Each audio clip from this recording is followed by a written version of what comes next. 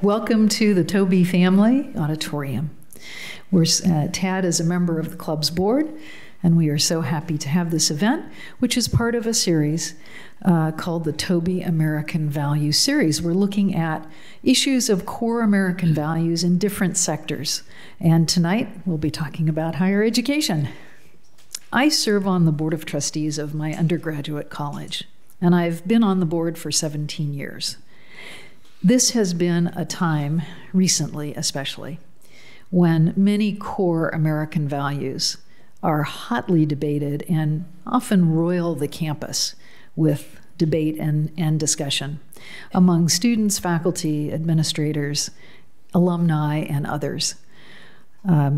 I won't get into it too deeply because my good friend Dr. Skinner is going to talk about what some of those issues are, but it's a difficult and divisive time on higher education campuses.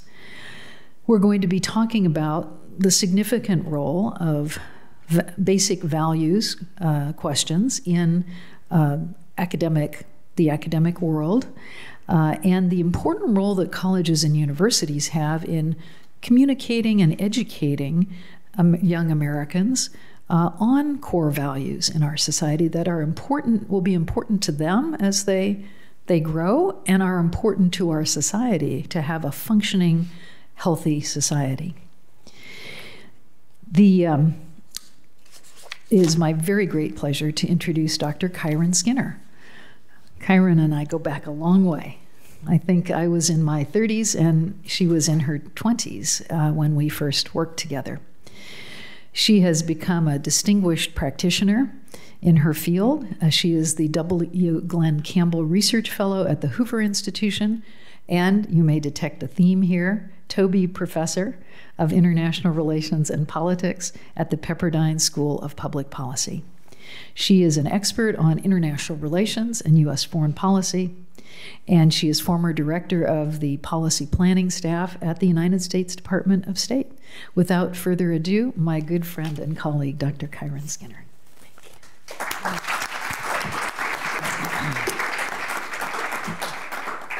Thank you, Gloria. We do, in fact, go back a long way. The first time I met her, she had on short shorts, tennis racket, red sports car, top down, and I said, I want to be Gloria when I grow up. So I hope I've done a good job of modeling her. And I also want everyone to know that Gloria, one of her big achievements, I don't know, she has so many, but was brokering the purchase of this building for the Commonwealth Club. I think this is amazing real estate, and it will serve the public for decades to come. So we're really grateful to you. This discussion could not happen, as Dr. Duffy just mentioned, without the Tobys. More than a decade ago, Mr. Tad Toby came to me and said, I want to do projects on American principles and values. And we couldn't find the right fit, the right institution, until I got to Pepperdine University, and we began partnering a year ago with the Commonwealth Club. So I think we finally found a match for that conversation. And then I joined a National Academies panel earlier this year and met the president of University of Vermont, who I'll talk about now, and I thought he would be also someone who is passionate about these issues. Dr. Suresh Garamella is, as I said, the president of the University of Vermont. He's a highly cited scholar and researcher and a leader in higher education.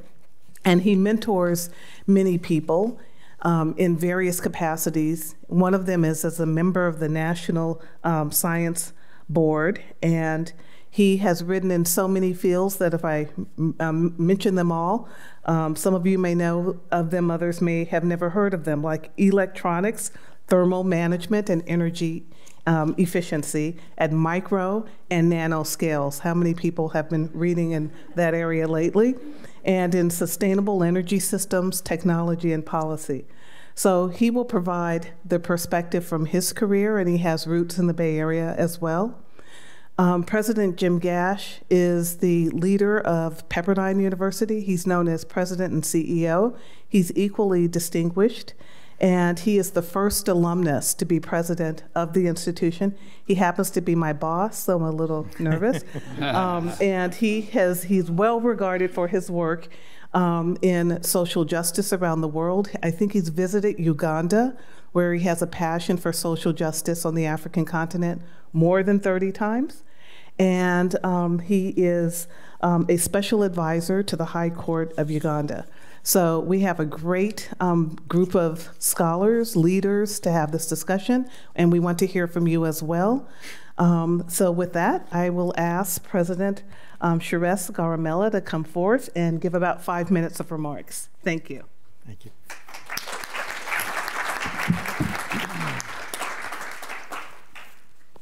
Thank you, Chiron. It's just a great pleasure to be here, back in San Francisco. And I want to start by thanking the Toby Philanthropies for visioning something like this. I think it's time, and I'm glad we have the opportunity to discuss this important subject today. Gloria Duffy, thank you for inviting us here, and certainly Dr. Skinner, thank you for thinking of me as one of the panelists here. So I too have appreciated your service on the National Academy's study committee on sort of talent programs that we all worry about. So the University of Vermont goes by UVM for the University of the Green Mountains. It's a truly special place, and I want to take a couple of minutes to introduce you to that great university. We were founded in 1791 by heroes of the American Revolution. It's one of the oldest universities in New England, and we've always reflected the values of Vermont, its distinctiveness, its strengths, and its challenges. We were the first university in the country to have in our charter the fact that we would not discriminate against anyone based on religion or the beliefs they held. We were the first to admit. We were among the first to admit women as students, and our Phi Beta Kappa chapter was the first in the country to admit African Americans and women. So we've had many firsts in our long history, and we became the state's land-grant university in 1865, which the Land Grant Act was signed by Senator Justin Morrill, who was senator from the state of Vermont and signed into law by President Abraham Lincoln. And I am just deeply, I'm a deep fan of what the Land Grant Act has done and how it's democratized education and brought broad education and a better life and social mobility to the masses. So we've long maintained a distinctive and independent identity in Vermont, and I hope some of you visited. If not, I invite you all to do so. So much so that we call ourselves the brave little state, and we get a lot of students from within the state, but a lot of our students come up from outside the state as well. So that adds to our diversity.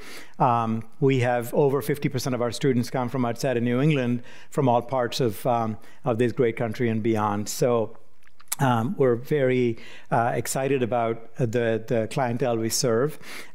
We embrace a vision that sees students, faculty, and staff as partners working to make tomorrow better. And our tagline is essentially for people and planet, and I think it reverberates very well with the people there. So this talk today, this conversation is about values, and so our values have been forged over time, and they're encapsulated with what we call our common ground values, and they are, and you'll see that come through in our conversation today: respect, integrity, openness, innovation, justice, and responsibility. And really, it inflects everything we do. All the students, all the faculty try our best to live by those values, and I think it gives us a great North Star to drive our efforts. And so we are also in an enviable position in the American higher education landscape. We are a strong public research university that does research on par with the wealthy privates, but we're also not so large as some of the large Big Ten institutions and such, so this sort of intimate and individualized attention paid to the students. It's a great combination of both worlds, and there's great interest. We get about 30,000 applications for our 3,000 slots,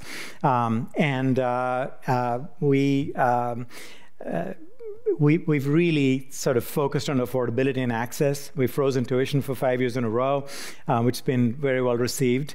Our research has doubled in a 5-year period, in a 4 or 5-year period. And so we live by our values. Our research contributes to our values, and I'm hoping that today's conversation will bring out some of the ways we have been addressing the question of today. So thank you very much for being here.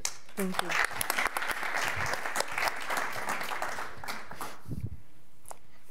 Well, good evening. Let me echo my gratitude to the Tobys. Tad, you and I bonded over tennis while we were watching Stanford and Pepperdine play a couple years ago, and then really became brothers over our love for this country. And thank you, Diane, for your leadership of the Toby Philanthropies right now, and Shana for your steering the ship, so to speak. And thank you, Gloria, for this opportunity to be here. I will tell you that when I first met Kyron, I was not wearing short shorts. Thankfully for everyone. But thank you, Kyron, for coming to Pepperdine, for deciding to cast your lot with us, a place that is a distinctive institution on the shores of Malibu, California. It's an honor to be here to talk about higher education and the current moment, the inflection point we are seeing. I think this was planned a long time ago, but it couldn't have been better time for what we're seeing happening on campuses around the country right now. Our goal, our aspiration at Pepperdine is to be the premier global Christian university in the world. We have no lesser ambition than that, and there are plenty of schools that we would consider peers and perhaps aspirant peers, but that's who we are. We're unhesitatingly, unequivocally, unapologetically a Christian institution that is welcoming to people from all faiths. And we love having people on campus who have a different faith perspective than we have, because we learn from each other.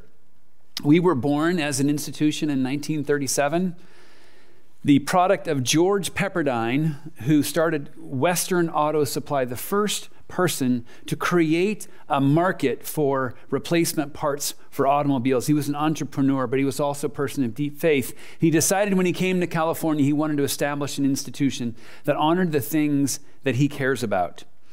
Our original campus was in South Central Los Angeles. We moved to Southern California, or moved to Malibu in the early 1970s. We have about 1,000 acres in Malibu. Just think about how much you real estate developers, how much 1,000 acres in Malibu. One of my predecessors, the third president of Pepperdine, said, "This is the kind of campus God would have built if only he could afford it." We have 5 campuses in Southern California, including Malibu, but we're also in West Los Angeles, near the airport. We're in Calabasas, we're in Irvine. And we also have a campus in Washington, D.C., domestically. Internationally, 80% of our students study abroad while they're there for a semester or longer. We're in Vevey, Switzerland, 90 acres on the shore of Lake Geneva. We're in Heidelberg, Germany. We're in Florence, Italy. We're in London, England. What am I missing? We're in Buenos Aires, Argentina, where my youngest studied. We're also going to be opening soon in Kyoto, Japan, and likely on the continent of Africa. These are our campuses owned by Pepperdine, where our students study, not a study program that is a partner with anybody. We own the campuses, and all our students go there. For me personally, my parents met and fell in love at Pepperdine. So Pepperdine is a campus or a university that I wouldn't exist if it didn't exist. My wife, Jolene, who's here with me, the First Lady of Pepperdine, went to Pepperdine, valedictorian in biology. I wanted to go to Pepperdine, but alas, no football team. Yet. No, we're not going to have a football team. I know what kind of people go to play football. Played football at Abilene Christian University and loved my time there. Went to law school at Pepperdine, applied to one law school because it was the kind of place that I wanted to be, a place that valued students, that valued excellence in academia, but also a place for faith at the table in the conversations. All three of my kids went to Pepperdine, graduated in 18, 20, and 22. And I practiced law in DC for a while, and practiced law in LA for a while. And then in 1999, my dream of coming back to my alma mater came true. I became a professor there, and for 20 years served as a professor, also as an associate dean in 2 different stints. When the opening for the president came up in 2019, I threw my hat in the ring for 2 reasons. First, I spent a lot of time praying about it and discerned that this is what God had for me and Jolene, and if that's what he had, we were up for it. But also because I truly believed in everything that it stood for, and what it stands for, and what it continues to stand for, and what will continue to stand for as long as I'm president, is the founding principles of this republic, of freedom, including free exercise of religion, freedom of speech, free markets, limited government. Those were the principles that Pepperdine was founded on, and those are the ones that we lean on today. George Pepperdine, in his dedicatory address, said, "What we say here today in the dedication of these buildings is of very little importance, but the work which will be done in the days and years and generations to come will be of great importance if that work is guided by the hand of God." And that's what we believe that Pepperdine is. And I look forward this evening to talking about these founding principles that too often are being ignored right now. And that's what we see. We see the challenges on campus right now. We see challenges in our public square because we have lost these founding principles that our country was based upon. What we're hoping to do tonight is to bring light. There's a lot of heat that people bring, but tonight our goal is to bring light. And I carry with me, everywhere I go, this coin that says light on it. This is our theme for the year. Pepperdine, we have a theme every year, and our theme for this year is light. And that's what we need in this country. We need a whole lot more light and a whole lot less heat, and hopefully we'll have a lot of light after tonight. Thank you. Thank you. So I've decided to ask some hard questions, no softies, and I'll just jump in. In the past few years, the American political system has had shocks that have reverberated through society. I'm thinking about George Floyd, the COVID lockdowns, the 2020 election, January 6th, and now the Israel-Hamas war. In terms of reverberations, I'm referring to the seemingly unstoppable political divisions and sometimes extremism among Americans. 1, how do you personally navigate the choppy political waters as a university president? And in your view, what is the role of the university in addressing these shocks and divisions? Who wants to start? I'll happily go first. You went first last time. We'll just pass it back and forth. I guess the first question is how, as a university president, that I deal with this. And I think the principles are with authenticity, with transparency, and with vulnerability. Because we don't know all the answers. We didn't know what to do in COVID. This was brand new. We don't know all the best ways to handle the George Floyd incident, for example, in terms of what do you do on campus, what do you say or not say. But in terms of kind of what is needed in order to deal with this, it's what universities were built for. It's a relentless pursuit of truth. Unapologetic, unashamed pursuit of truth without a bias as to where that's going to lead you. And so in order to do that, you have to have a culture, you have to have a faculty that is willing to have difficult conversations with students and allow and encourage them to have difficult conversations. That this idea of a cancel culture, of being able to say, I don't like what you're saying, or I don't agree with your perspective, or I don't like the color of your skin or your gender, and so you don't get to talk right now, is not the way we get to truth on campus. This is not the way we deal with difficult situations. It's a pursuit of truth that involves multiple voices with a foundation of principles from which you stand. We can disagree on the application of those principles, but we have to have the founding principles in order to have those conversations. And I think the pursuit of truth is the most important one. So it's a great question, Karen. And I think you said personally as a university president, and I think as you all have observed, it's these are interesting times to be leading universities. I think as an individual, you need to know yourself and know your own intellectual, your own political, your own emotional reactions to things, and then make sure that when you're speaking for the university, when you're leading the university, that you really lead in a way that reflects the university's values. And so you have your own beliefs, and hopefully they're not at odds with the universities. Otherwise, maybe you shouldn't be leading that university. But I think having a clear set and a clear articulation of the university's values is very helpful in these circumstances. As I mentioned, the entire University of Vermont has agreed that our common ground values that I shared with you, they're actually etched in stone in front of our student union. And in many conversations, it's become sort of, it's embedded in the conversations, it's embedded. People sometimes say, hey, respect or responsibility is one of our common ground values, and you're not following those. And people, it helps lead to a more civil discourse, a greater dialogue where people are able to all agree to these values, and therefore they're able to speak to each other in that way.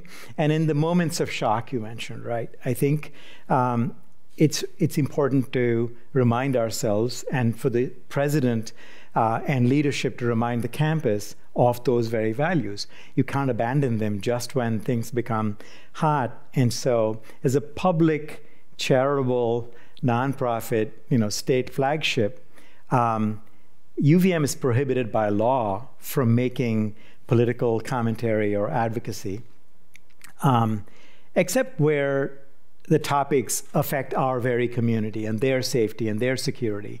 And so we're very cognizant of that. My own preference is for a university not to wade into a public university like ours, not to wade into political matters in terms of a university statement, a position, because the very fact that it's a university means that multiple voices should be heard. You all know about the Calvin Report. It talks about how the critics are the students and the faculty. The university is not the critic. And so we try hard to foster academic freedom, to let people talk and express their voices, but do that with respect and do that while adhering to the common ground values that we all have agreed with. And so how to get students and faculty to speak to each other in a way that they can express their thoughts, but not denigrate somebody else's just because they disagree. That's what we try to do hard. And I know the rest of the conversation will be about how to do that too. Well, you must be running perfect universities, because the images we're seeing on television are quite the opposite of what you're talking about. Respect for different points of view, and the lid has been taken off American higher education since October 7th. Are you in dialogue with a lot of these other academic leaders? Do you fear that this will happen on your own campuses? And do you think this is an inflection point for higher education? Because many donors, maybe some in this room, are saying, we're out of here if this is what higher education is actually about. I think it's been a shock for many, many people who have believed that the American Academy was the best that, in fact, this nation had to offer to the world. Yeah, let me just say that President Rabbi Ari Berman is a good friend, and he was just at Pepperdine for what we call the President Speaker Series, very similar to this, a conversation about the challenges and opportunities in faith-based higher education. But it was the week after the horrific attack on the state of Israel by Hamas.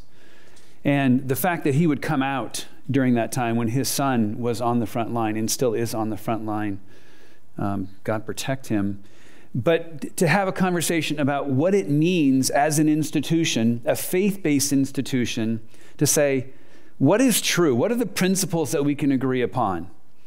And so what we can agree upon is the attack on October 7th was a violation of every principle of every group of people for all time in history. And to say that clearly and unequivocally should be a starting point for everyone. Now, a performative statement where you try to say, you know, well, this and that and the other, that's not helpful in this time. The time is let's call evil evil, and then we can have a conversation about what is the best calibration of the response and whether there's too much or too little, and there's too much humanitarian aid not getting through. That's a different question than when you can just tell the truth and say, that is unacceptable. That violates all principles, all of our founding principles, all of our current principles, all of our future principles. If we're going to be a republic, then we have to be able to say, that isn't okay. Now, to have what's happening on college campuses, fortunately, we don't have that at Pepperdine. It's clear at Pepperdine that there's an opportunity for everyone to have conversations with everyone about these topics. We have quite a few Jewish students on campus, Jewish professors who are welcome, and there is no anti-Semitism happening on campus, thank God, because that would cause me to probably exercise more power than I've had to exercise over our student body and over our faculty. So yeah, we have to be clear on the founding principles and on what's actually true. We can have discussions and debates about the application of those principles, but when you have acts of terror like that, then there's no equivocation. Mm-hmm. So I guess I would just add, Karen, that when George Floyd died or was killed, as you started, and with this horrific attack, those are two exceptions where we did make university level statements, but we were focused very much on our community coming together. The University of Vermont is proud to have a very large Jewish population among our alumni, among our students. I would hesitate to say there is no anti-Semitism on campus. I don't think we could ever say that. But it's a friendly community. People look out for each other. We had a great vigil by our Jewish students that was supported by Hillel and such, and was very respectful. And then later on, we had a vigil in sort of commemorating the lives that are getting lost in Gaza as well. And that was also respectful.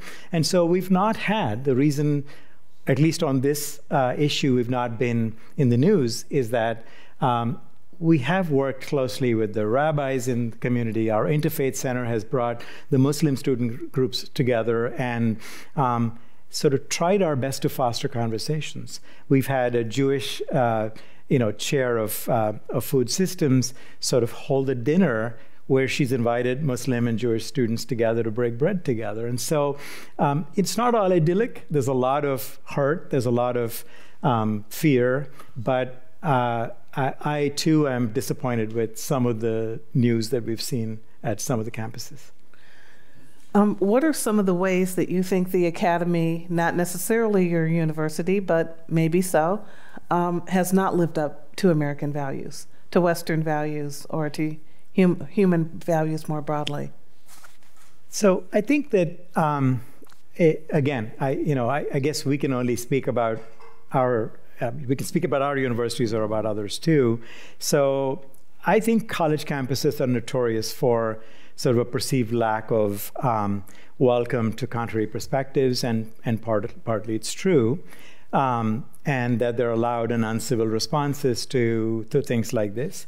But at least in my life in academia and multiple universities, these have been exceptions. They get a lot more attention than the people who are trying to build community. So I think there's too much of this, those kids these days are such and so. And I think the kids these days are not that bad. They're not all that different from when we were kids.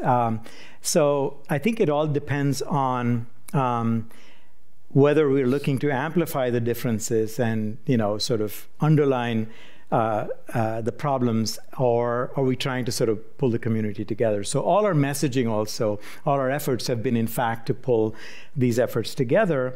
I don't think this generation is any less capable of deep thought and care.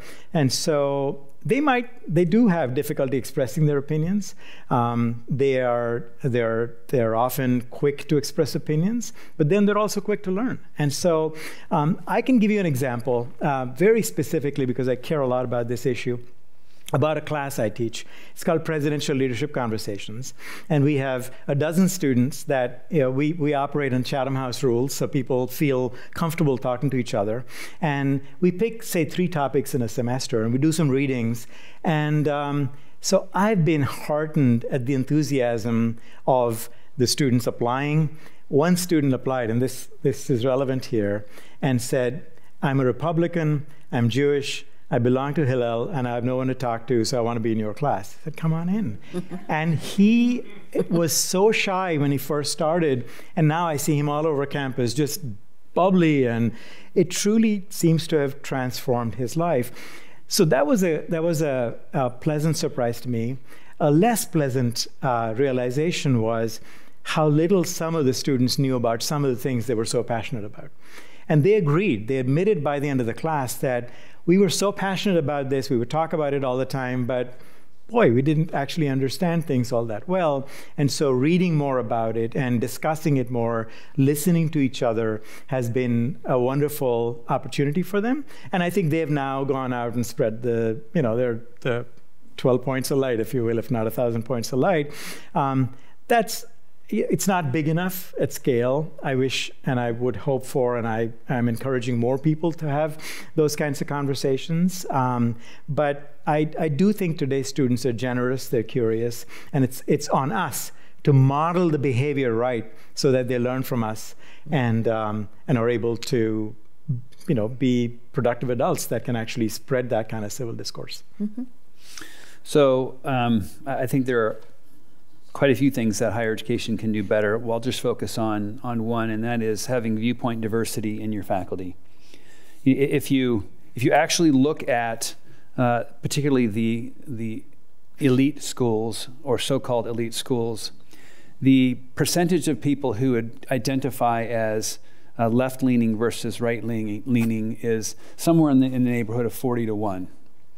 And in many disciplines, it's even higher. And in some disciplines, it's only 8-1. I say only 8-1. But having an opportunity for students to be exposed to the people that they look up to, the professors, those who they're modeling themselves after, the ones that they feel like they're the experts and they need to learn from. And to be able to learn from people who have different perspectives rather than the same perspective. And so higher education, I think, has gone a little bit off track there.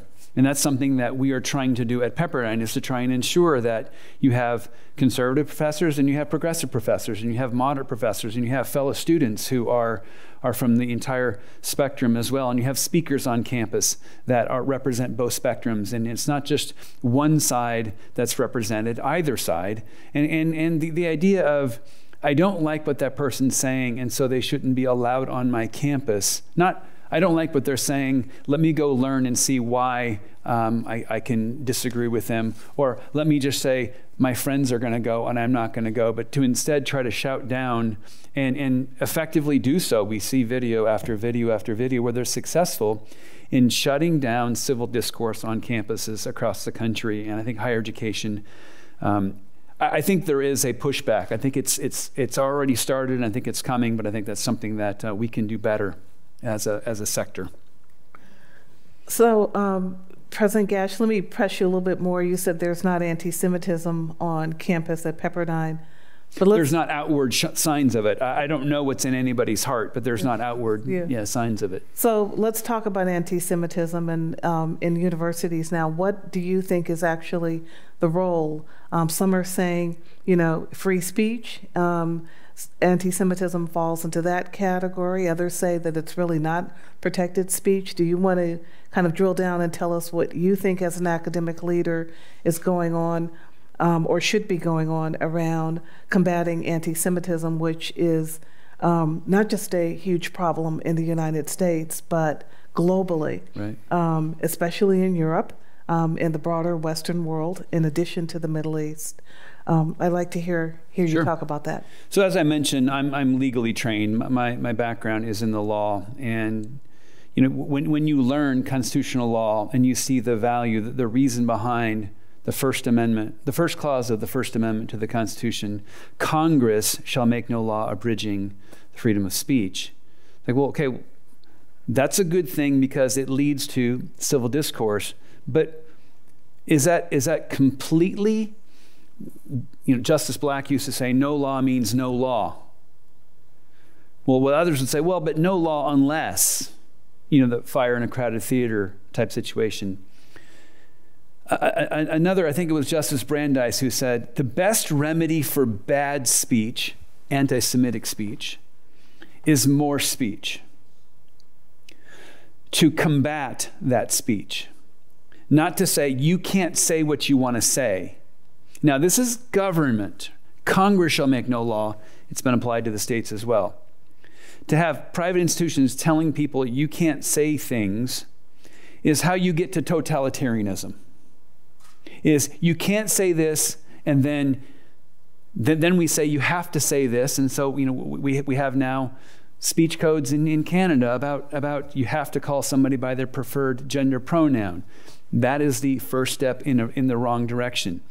Now, does a private institution, do private individuals have the right to have consequences attached to speech that is unproductive or harmful in the psychological sense? Well, yes, we saw that the law firms that said, okay, thank you, Mr. So-and-so at NYU, you have just engaged in this anti-Semitic speech, you no longer have a job at our firm.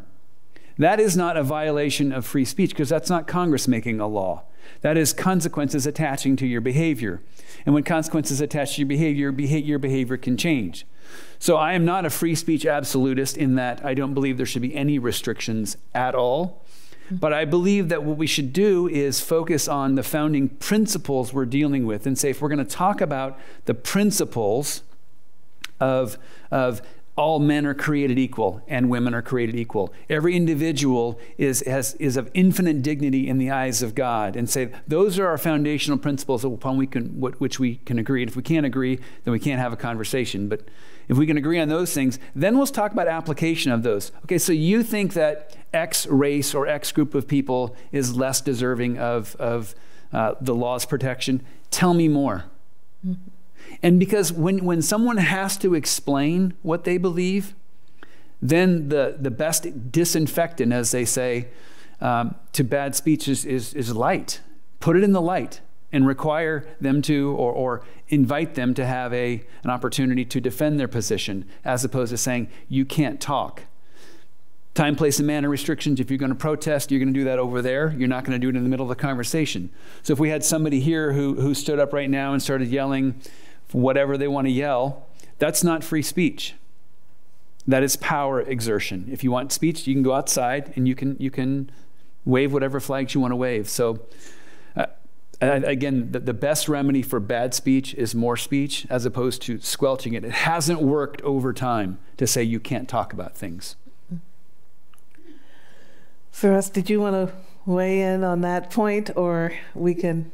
I mean, we could certainly move on. I would say that being a public institution, the rules that apply to us, the law that applies to us, are different.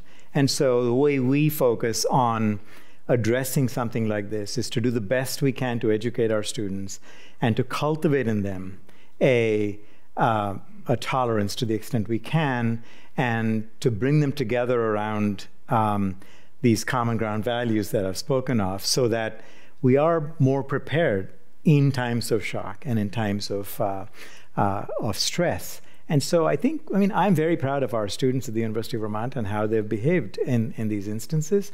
We will not hesitate to take action if the safety, security, and of our students and our community is at risk. And we've done that. We've done that multiple times when we needed to. But we do want the students to learn how to handle complicated situations like this. And again, my own class has been a small model, but we're trying to sort of expand that across the whole university. I think we're going to have a number of questions, so I'm not sure exactly who controls the mic here. I have more questions, but I want to mix it up a bit and start by responding to some of the questions that you have. And the challenge is for me to be able to read them. So here's one. It seems today values seem to be expressed as the justification for bad behavior by public leaders. How does this, I think I can't read it very well, but bad behavior by public leaders is a huge problem, and our leaders in Washington and some of our leaders in universities. What do you think about that? I'm against bad behavior by leaders. Me too. I think if people try to say, well, I have a different set of principles that I live by, and as a result of which I can engage in this behavior, I think it's time for that person to have a different job. I mean, we've seen that in some higher education institutions just recently, people who have been engaged in certain inappropriate sexual conduct with underlings or with students, inappropriate research conduct that have ended up costing them their job. And I think accountability is important. I ask my board that I report to hold me accountable. That's an important part of their job. And the principles and the values that Pepperdine lives by are those that I expect to be held accountable to. And if I fall short of those, I expect consequences. We have no bad behavior in Vermont. You have so much ice cream, so you don't need bad behavior. So here's an interesting one. Recently, the new Speaker of the House has said his values can be found in the Bible. And it seems our government, good and bad, is found in the U.S. Constitution. What constitutional values can be found in the Bible? Love your neighbor as yourself. Let he who is without sin cast the first stone. Thou shalt love the Lord thy God with all thy heart, soul, mind, and strength. Those are some of the things that immediately come to mind. I think fairness and justice and not immediately going to litigation, but trying to work it out, some mediation. Those are some initial reactions. You know, all I would say, I mean, these are very weighty questions that are probably hard to handle in short answers. But I would say that every religion has great principles. It's how some groups apply some of those things that sometimes get complicated. But I think just love thy neighbor, if you will. And it's not just a Christian principle. I think it's true of all religions. And I think we can certainly, faith can, in my mind, in my personal experience, be a source of great core strength.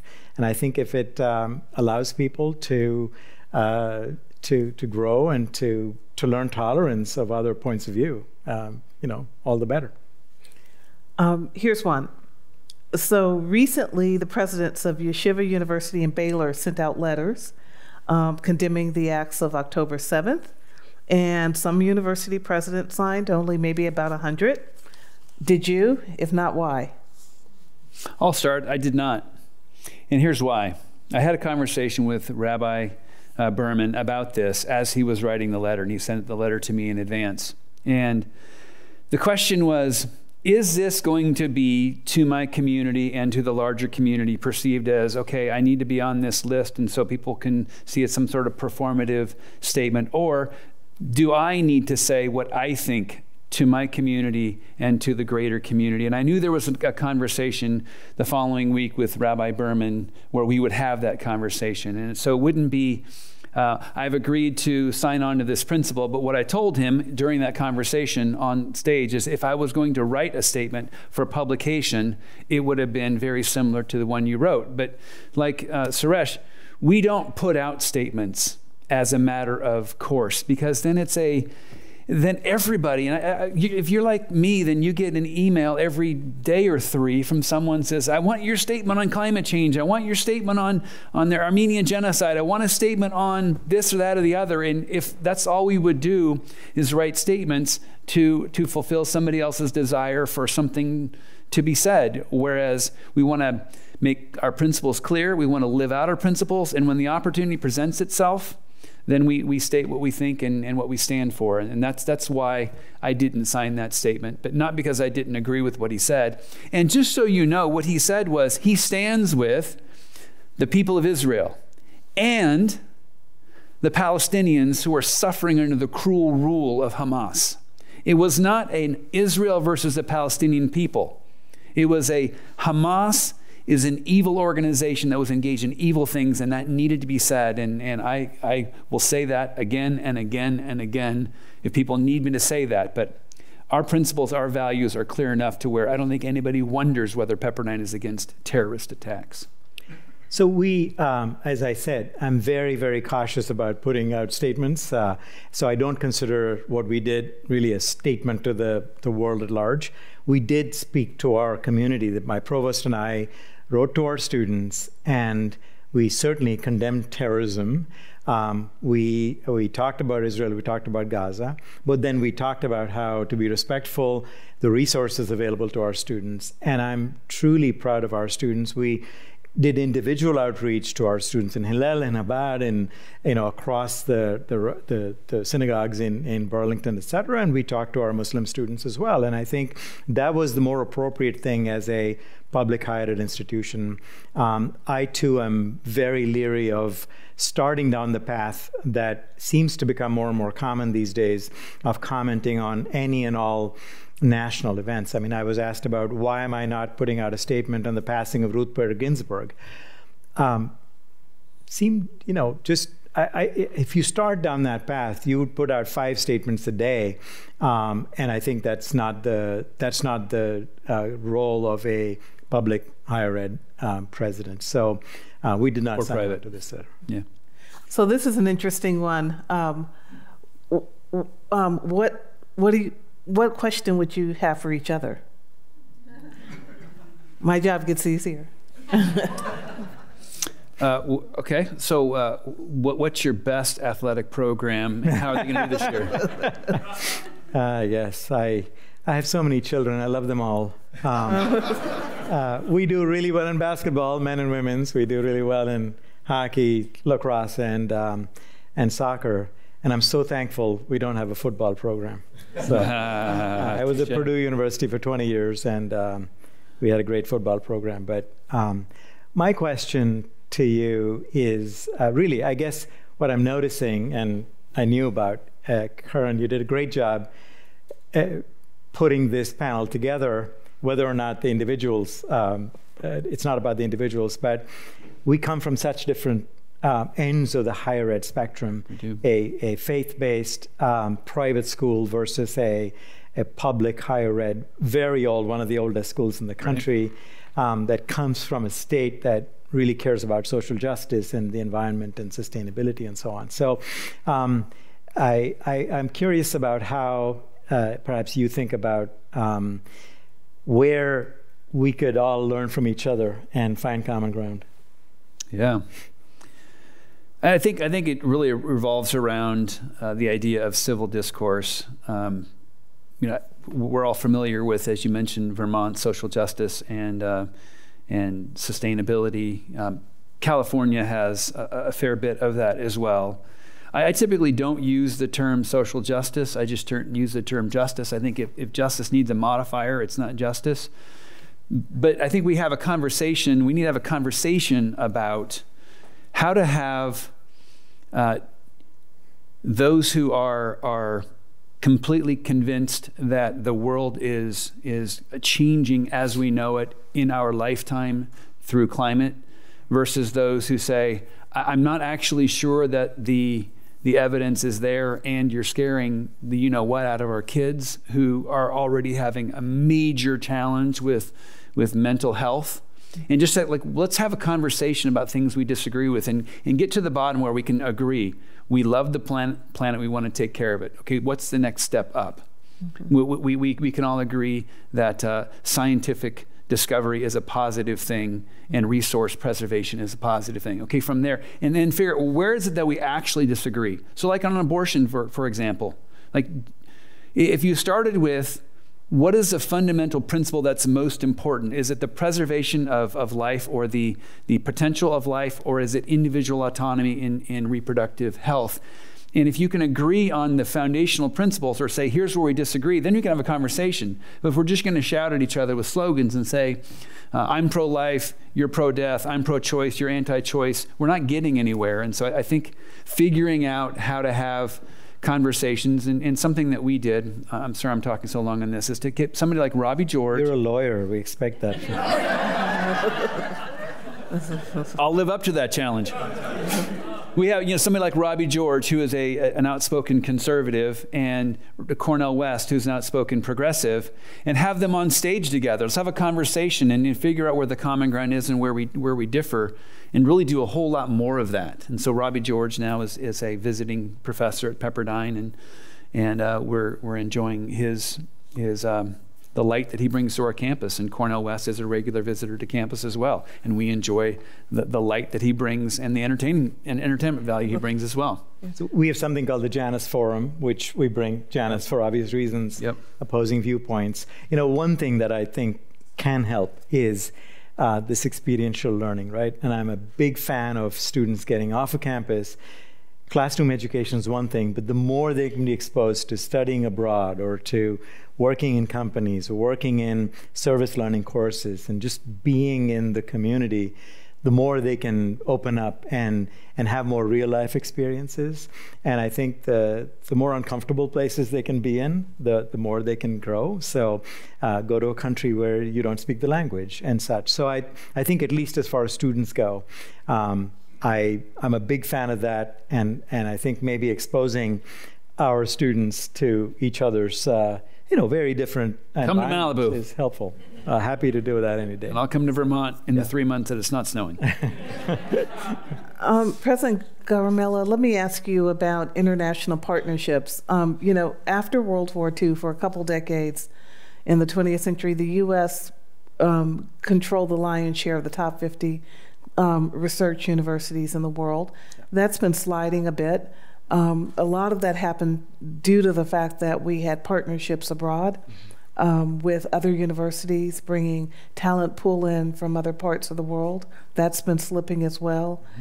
That's probably a bigger issue for your institution than Pepperdine, but it's a huge one for the future of the American Academy.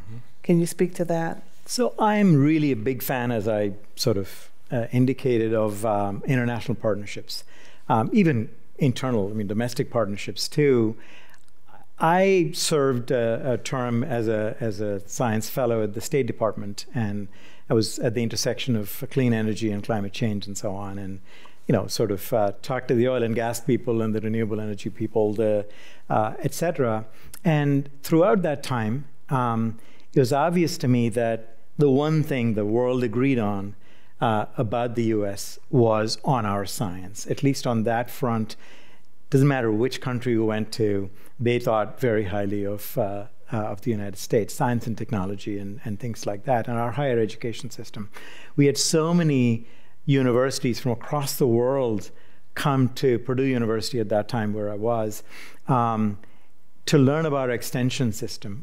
The Land-Grant Act, that I talked about, sort of also spawned this extension system, which is so unique to us. And so the world looks to the U.S. As a beacon for a lot of this, and precisely for our values, because they're shared and held widely in terms of open inquiry and research integrity and things like this. And so I think that it's a missed opportunity to turn away from the world. There are countries that you and I work on, this committee on, that take advantage of our openness. But otherwise, I think for us to make deep connections with, I was deeply engaged with the country of Colombia, and they look to us to come and help them with a science and systems-driven approach to developing the Orinoco region, which is about 40% of the country, and for them to have the faith in us to come and help them with something like that. And it was the opportunity of a lifetime for me and for our students, for our faculty, to learn about something so different. So I really think that the science diplomacy is something that the more we can capitalize on, it directly speaks to our national security and our competitiveness too. We do need to be the leader in the world, and I think there are a lot of like-minded countries that we should enhance our partnerships with and not shy away from. I'm looking at a number of these, and I'm going to try to pull some of the threads together. You know, you've talked about Hamas as being an example of terrorism, what it did on October 7th. But I think we are sometimes missing the fact that this has been a geopolitical earthquake. This is not an act of mere terrorism. For many, this is genocide. That's how Hamas has described it itself. That's how World War II in the European theater happened. We're at something like that before now, and whatever this war, if it expands, it is a different world that we're coming into. And it's maybe one that we aren't prepared for. Some have said, well, it's like the 1970s, but this is like the 1930s. How are you preparing your institutions for this new world that we're facing, one that could lead to a war for a very long time? Wars tend to go long. If they don't end quickly, they take a long time to end, like the Afghan war, and then they don't end well. And when you see anti-Semitism, there's a larger sickness in society. Racism isn't far behind, and other things as well. How are you preparing for, one, the new world, and for the sickness that's in our societies, both at home and abroad? I think what we're seeing in universities around the country is the revelation of just the deep sickness in our society. That this isn't really about civil discourse. It's a more fundamental set of problems. Well, I'm a lawyer, so I'm a little bit out of my lane talking about geopolitical situations, but what I would say is what we're doing is we're hiring people who know what they're talking about there and giving them a microphone and a leadership position, like you, Kyron, like Pete Peterson, our School of Public Policy Dean, who's there. We had Richard Haas at Pepperdine last night. He had dinner with us and spoke to 500 of our students about the geopolitical situation happening right now. Richard Haas, former head of the Council on Foreign Relations, trying to ensure that our students are exposed to those who have done some serious thinking about this and have been involved in this, but also trying to help them decide who they are and what matters to them. And part of that is just this mentorship, this life-on-life mentorship of a faculty member or a staff member who can walk this journey, who's on the same path they're on, but a few steps ahead, and saying, "Follow me." This is where faith and higher education will lead someone in terms of the global justice work we do around the world. You know, the reason I've been to Uganda 29 times and the reason we have people embedded in these countries right now is to try to help those countries as they mature have mature legal systems to deal with the challenges that, if they're not dealt with, result in the things that we're seeing. And so trying to be in not just the beautiful, rich places around the world, but in the developing world as well, and having our students there on a regular basis is an important part of I think, what higher education can do.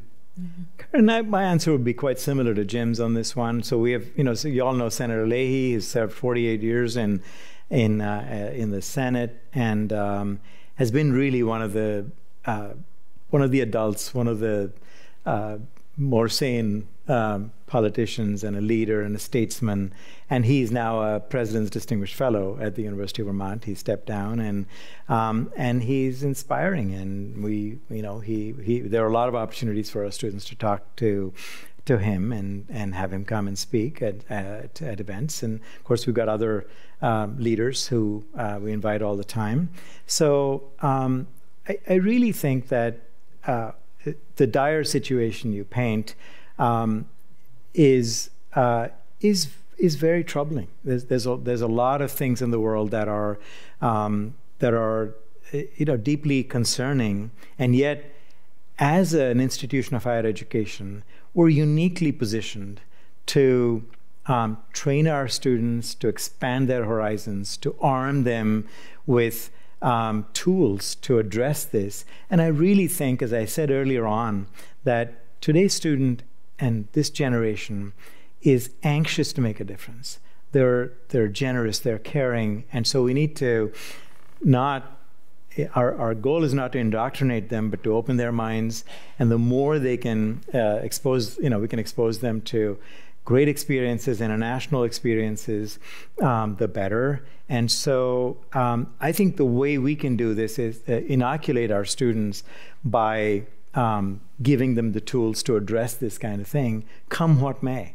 And I am very optimistic about today's generation because they really want to make a difference and they care. And I think caring is where it starts.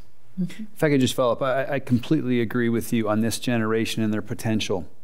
But they're coming to us, sociologists tell us, they're coming to us with the resilience and independence of last generation's 14-year-olds. And so when I was 14, when you were 14, starting college would not have been a good idea.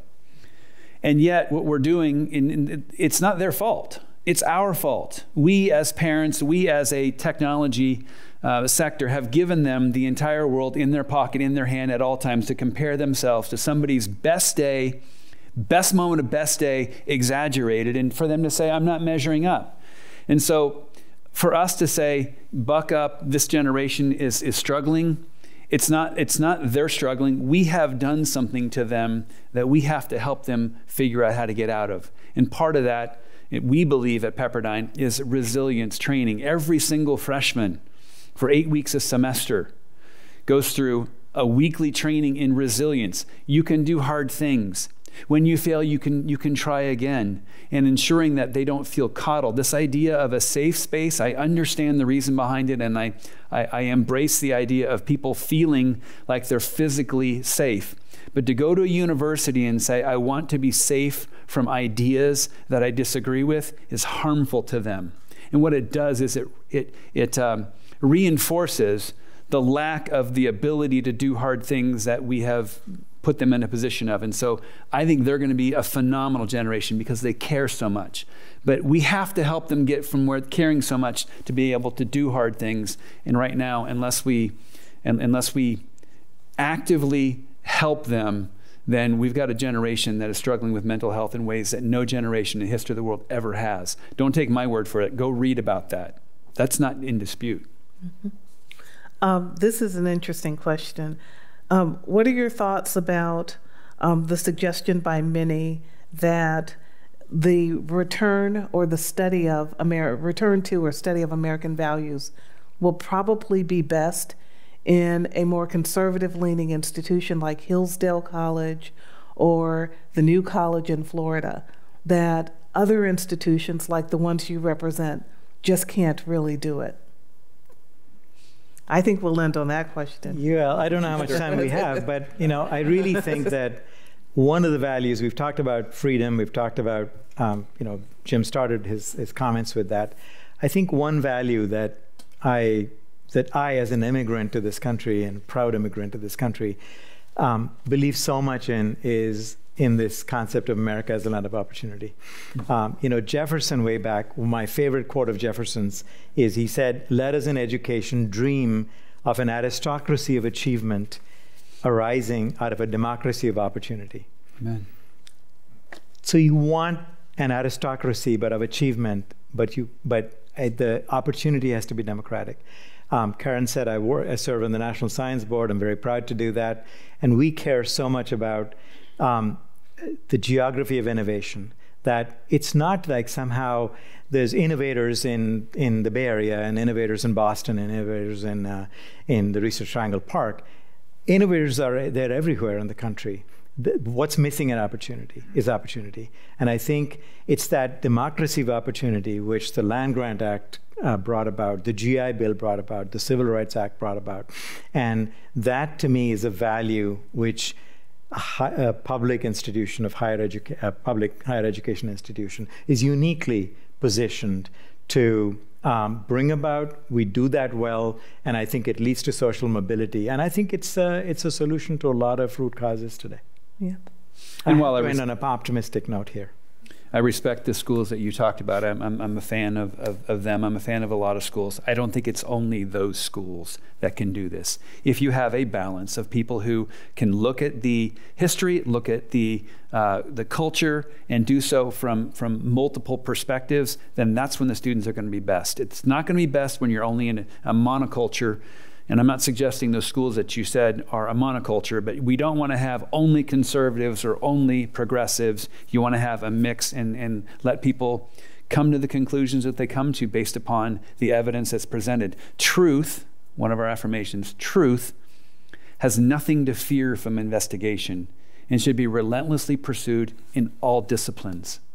That's what it is. And the final thing I'll say is what James Monroe said is what we're trying to do. What James Monroe said, so the question to be asked at the end of the educational enterprise is not what has the student learned, but instead who has the student become. And so our job as presidents of private and public institutions of higher education is to help the students become. And we believe that there is a lot of room for that still in American society, built upon the foundational principles that we started talking about. So thank you, Kyron.